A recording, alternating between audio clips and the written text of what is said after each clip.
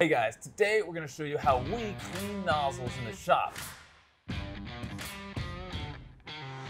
Now a lot of the time you do need to use a fresh nozzle. If we're doing a print service or something, we'll just grab a brand new one. But do you need to replace them, or can a lot of the time can you get away with just cleaning your nozzle or refurbishing it? Today we're going to show you exactly how we do that here in the shop. So as you may have noticed, we have a blowtorch, we have a pair of pliers, a little wire brush, and a pair of tweezers, and a couple dirty nozzles. Yeah, let's get to it. What do we have to do, Jay? All right, so I like to use this needle nose to hold the nozzle. Reason being because it's really hot. Yeah, we're gonna get this thing red hot. Yep, we're gonna heat up the nozzle, drop it in the water, watch it explode. Here we go.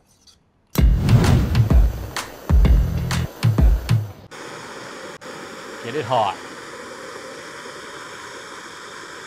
So you'll notice at a certain point, material inside the nozzle will start bubbling out. And that's before it turns red. But once you've got it heated up, and the whole nozzle starts to glow bright red, that's when you're gonna drop it in the water. What's gonna happen is the pressure from the boiling water is gonna force out a whole bunch of material that was down in there.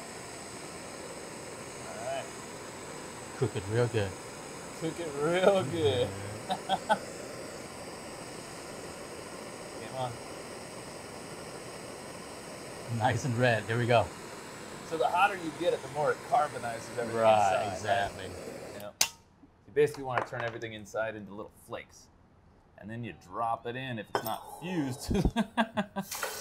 Ooh, baby, look at that.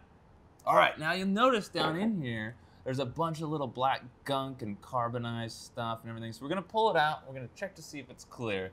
Sometimes it's not fully clear the first time. Never be afraid to run it again. And generally, no, this won't mess up the tolerances and everything on the nozzle. If it's a 0.4 nozzle, you know, unless you're squeezing it really hard, it's not gonna deform it. We get some people that are concerned about, oh, you know, it's not going to be as strong anymore. Yeah, we're squeezing hot plastic through it. We're not, you know, putting 10,000 pounds of force on it. So it should be fine most of the time. As a note, this does work for brass, hardened steel, regular steel, and other materials.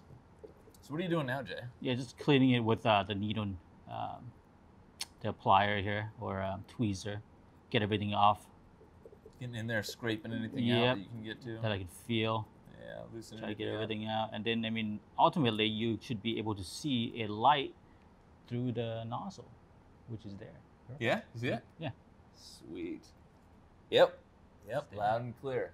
Yep. So you could burn this out again and drop it again just to get any extra crap out of there. Optionally, you can use a ultrasonic cleaner, which takes like a water and vibrates it really, really high frequency, and just will help get any extra gunk off there. Most of the time, that's all you need. You're good to go. You can wipe it off, dry it off, stick it back in your printer, and start printing again.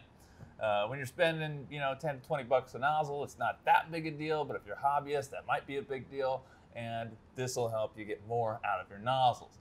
Now, once again, if we're doing a print service for a client or something of that nature, generally, we'll just get a new nozzle, because it's like 10 bucks, and that's not that big a cost to ensure that it's perfectly clean and there's no gunk coming out and getting into the part that might affect the structural integrity or anything like that. Jay, any more tips? That's about it. Yeah, that's pretty easy to do to clean the nozzle. Yeah, be careful, don't burn yourself. It's kind of dangerous, but definitely give this a shot. Let us know if it works for you. If you got any questions or anything, leave them in the comments below. Hit that like button and subscribe if you enjoyed the video.